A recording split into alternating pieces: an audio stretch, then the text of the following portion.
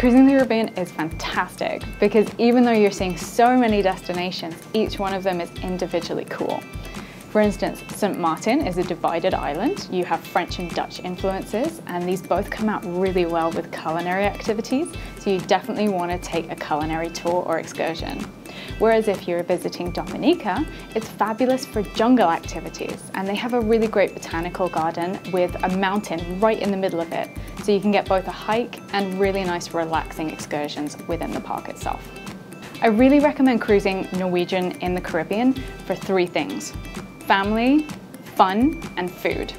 If you're looking for a getaway with a big group of people, even with a small family group, say of 4 to 6, there's stuff for you to do all day long, like bowling alleys. You could go for a burger and then head out onto the sports bar, or on the bigger ships, you can even walk the plank.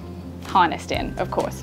I really recommend checking out their new private port in Belize. It's called Harvest Key, and they've just poured millions of dollars into making it a really fun destination for families that's just for your cruise ship.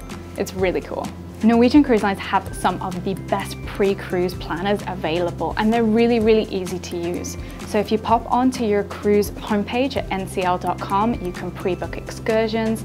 Your agent can help you out with prepaying gratuities or pre-booking entertainment, and it's all available at your fingertips. Really take the time and plan your cruise before you go, because it'll make it so easy once you get on board.